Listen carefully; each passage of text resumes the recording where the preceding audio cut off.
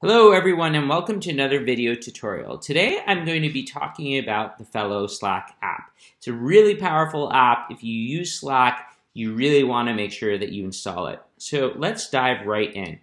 So this is the Fellow test Slack.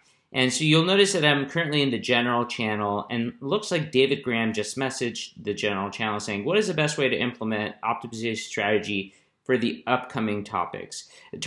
And so in this particular case, that's a really interesting topic, and I want to talk about it in a much more deeper way. I don't have the time right now to go back and forth on Slack, and we're just about to meet. We have our one-on-one coming up in basically 2 hours. So I'm just going to go here, click on the triple dot menu, and I'm going to say add to my one-on-one. And if I do that, this is going to be thrown into Fellow in our upcoming one-on-one as an agenda topic. So this way we're going to talk about it and we can go deeper. The other thing you can do, of course, is add this to meeting notes. So in this particular case, David and I are both part of this marketing team, and this is something we should really talk about our upcoming marketing meeting, which actually happens in 2 days. So by using this option, I can actually put this as an agenda topic for that meeting so we could talk about it then. So one thing is that you might not see these options right away when you click on the triple dot menu. So you might actually have to click on more messages and then search for Fellow to see that in your list. And then there's a bunch of other things that we do, for example, add to private streams. So again, there are other functions that you could use in the same way, so make sure to check those out. The other thing I wanted to show you today is if you go to your Fellow bot, there's a lot of things that the Fellow bot does. You'll probably first end up on the home page. And when you do, this is a custom experience that we've created that makes it really easy for you to dive into the right things very quickly. So the first thing is that you'll notice that my meetings are all there. So if I wanted to go to my weekly security meeting agenda right away, I could click on this and Fellow will open that for me. I can see there's already 4 talking points, and it was when it was last updated, and I can just jump in and collaborate on that meeting. So the other thing is these quick actions. So the quick actions, for example, if you want to ask for feedback, we make it really, really simple for you to do this. What are you asking for feedback about? You know, say if you said a recent meeting as an example, it'll allow you to choose the meeting and then go from there. So all those functions in terms of feedback are built right into Fellow. And in a second, I'll show you how you can actually even respond to feedback right from within Fellow as well. We make it all very, very accessible. So if you click on messages, though, you'll notice that Fellow will send you messages from time to time. And I will show you how you can change those notifications just in case you wanted to tune the way it sends you messages or what it actually sends to you. But one of the things that it will send you is a list of action items just to make sure you're on top of things. You know, make sure that overdue items are not missed. And so these are the new action items I got yesterday, so it sent it to me this morning. It will also send you messages, for example, on meetings that are coming up, or it'll notify you right before you're going into a one-on-one. And it does a bunch of other things as well. So if you do have a one-on-one, it'll actually message you, and you can actually prep for that one-on-one right before the meeting, all without ever leaving Slack. Very, very powerful. But let's show you another cool function here. So this is a meeting that I have with Armin. Say that I start typing some things here. Talk about Project X as an example, right? Now, if I click on Send Notes, I have a few options, but one of them is Send via Slack.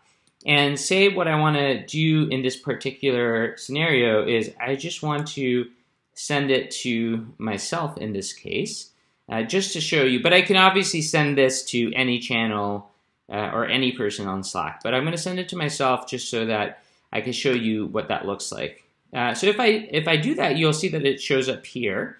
And then I have the ability to add further topics. So I also want to talk about why.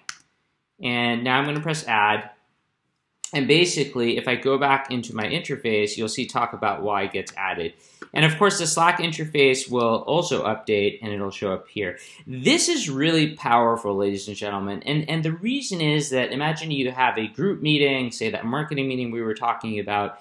You send the agenda in advance in a Slack channel related to that marketing event, and it gets auto-populated with all the things, and all of your team, they can just update the agenda in real time without ever leaving Slack.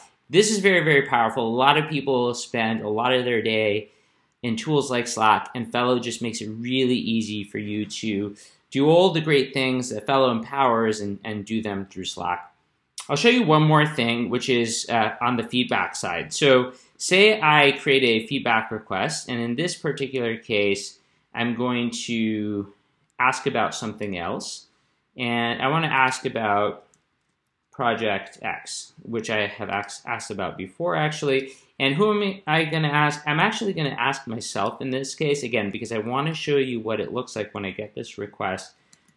And I'm just going to say rate Project X. And what is the question I'm going to ask? It's going to be a really, really simple star rating. And I'm going to say rate it from 1 to 5. And I'm going to press preview and send this. And so now this request has been sent. And of course, I should be getting this right on Fellow. And it should show up in a few seconds. And when it does, we'll take a look at it. But it does take a minute or two, so if you are trying this, you might want to wait a minute or two for it to show up. But while that shows up, what I'm going to do is also show you one quick thing around the notification settings that are in Fellow. So if I go to my notification area, I can go under user settings, and there is a notification section over here. And so this allows you to make some changes, for example, to the Slack digest when you want to get it and what's included. So you can actually go and take a look at those things as well. So going back to Slack, you'll see that the feedback request actually did show up. So I can answer on the web, right? Or if I have the Fellow mobile app, it'll show up there. But I just wanted to show you that you can also reply to these things on Slack. And there you have it. It shows up here. 3 stars, and then I can press send. So that's what the Slack app can do. There's a lot more that it can do, and there's a lot of nuance, but I really want to give you folks a nice overview of all the things that you can do. It basically mimics a lot of Fellow functionality, makes it accessible in Slack. I personally, and at Fellow, we love specifically getting agendas sent to group channels where, say the marketing channel will basically get a agenda in advance and everybody can populate it right there. I think things like that are super powerful, and it'll really change your workflow and help everybody come into meetings prepared. Thanks so much for watching, and we'll see you in the next video.